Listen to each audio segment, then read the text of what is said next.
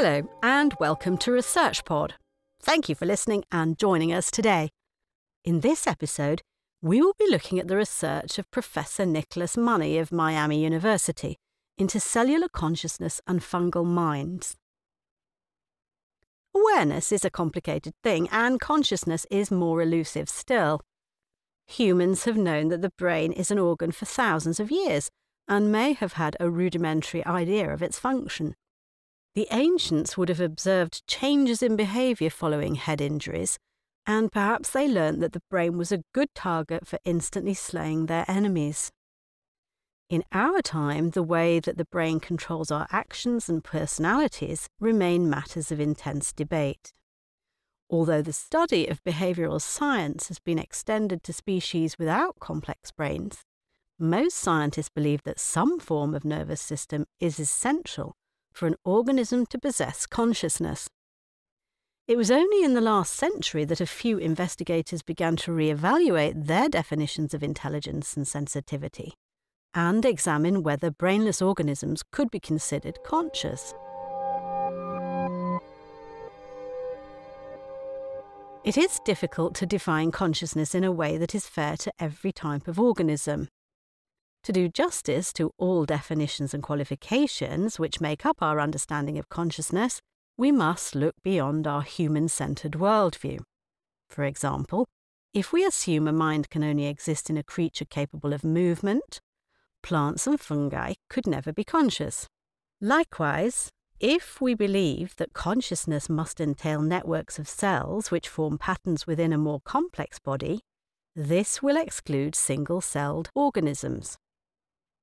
It was these unconventional interpretations which sparked the first inquiry into non-human consciousness. And in the early 1900s, scientists began to think of consciousness at the cellular level. This led to a model of consciousness which suggested that the mechanisms of sentience and awareness were broadly grounded in the biology of the cell. Initial research into amoeba behaviour, for example, demonstrated how single-celled organisms could react to stimuli, escape predation, and move toward food. These simple organisms even expressed forms of cooperative behaviour. In one such experiment, researchers observed changes in the hunting patterns of amoebas as they pursued their single-celled prey. When surrounded by abundant food, the amoeba was less active.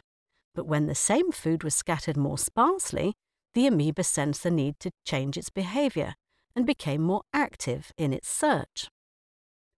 These experiments help shape the concept of minimal selfhood, a pattern of conscious behaviour that does not require the organism to have a brain or neural tissue. Instead, minimal selfhood is based on three intrinsically reflective activities: self-maintenance, self-reproduction, and self-containment. An organism is said to possess minimal selfhood if it can direct energy to maintain these processes and is defined by a physical boundary.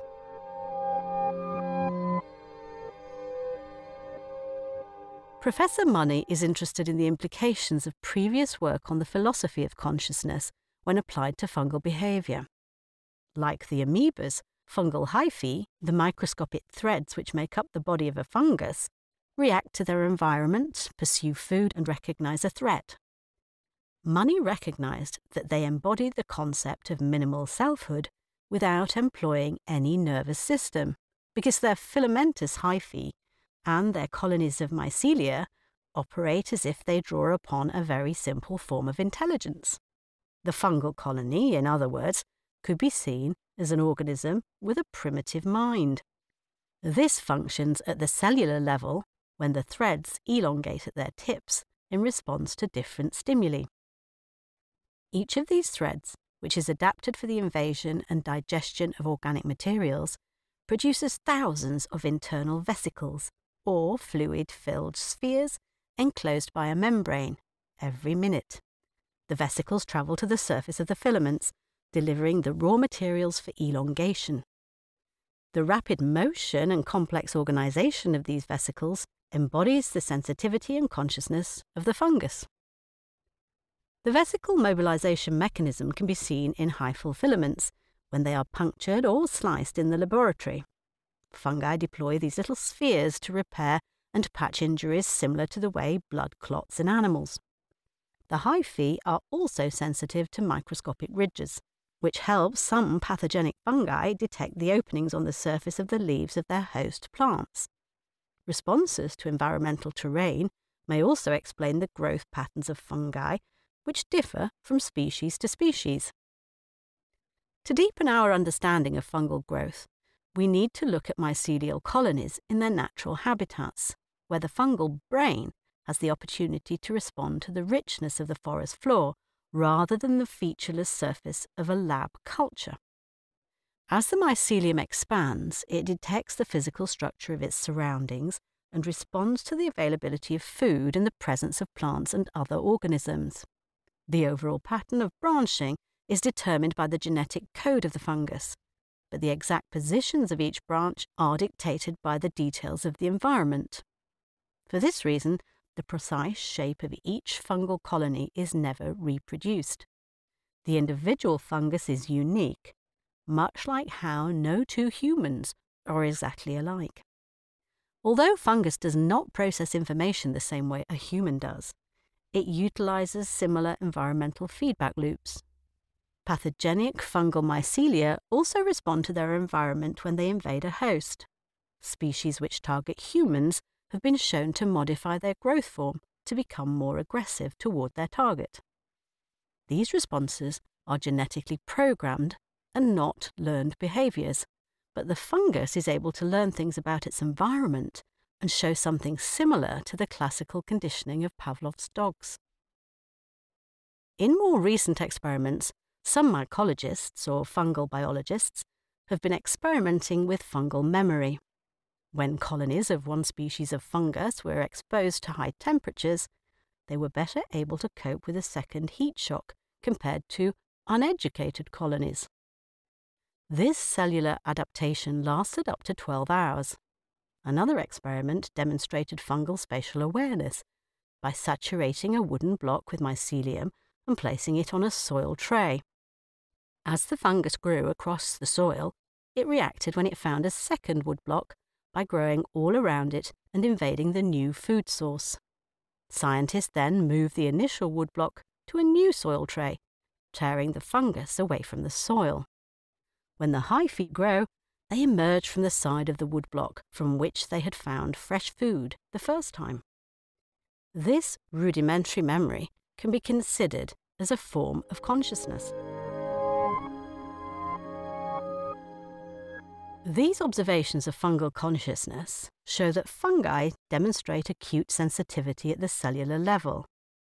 Just like the animal brain, the fungal mind is aware of and responds to its environment. Awareness is not the exclusive privilege of the human mind, but it exists in many forms throughout nature.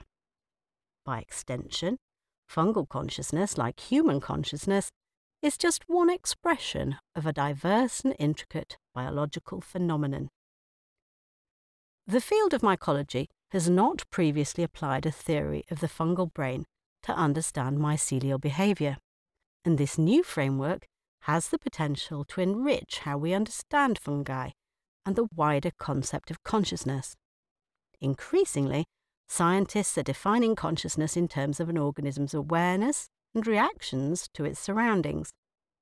The organism must be able to detect things that are good for it, such as light, food, or mates, and avoid those which harm it, like toxins or predators. These are all characteristics exhibited by single cells. Even more so, a single-celled organism possesses a greater level of selfhood compared to a single specialized cell within a multicellular organism. A human heart cell cannot break away and become autonomous and self-sufficient. Its survival depends on being part of a larger body. Therefore, a fungus or an amoeba is, in theory, as autonomous and self-reliant as a human. Going beyond single cells, fungal mycelia form networks of filaments in the soil, which interconnect with plants and other fungi. When this happens, fungal consciousness is elevated to the level of a multicellular organism. Mycelia share resources in the form of nutrient transport, through their filaments and exchange information about their environment. Like the networks of nerve cells in the human brain, the fungal colonies begin to act as more than the sum of their parts. This new understanding of the intricate sensory and response mechanisms of brainless organisms is humbling. It serves as a vital reminder at a time of ecological damage and human selfishness that we are not the only conscious organisms on the planet. Consciousness is all around us. That's all for this episode. Thanks for listening, and stay subscribed to ResearchPod for more of the latest science. See you again soon.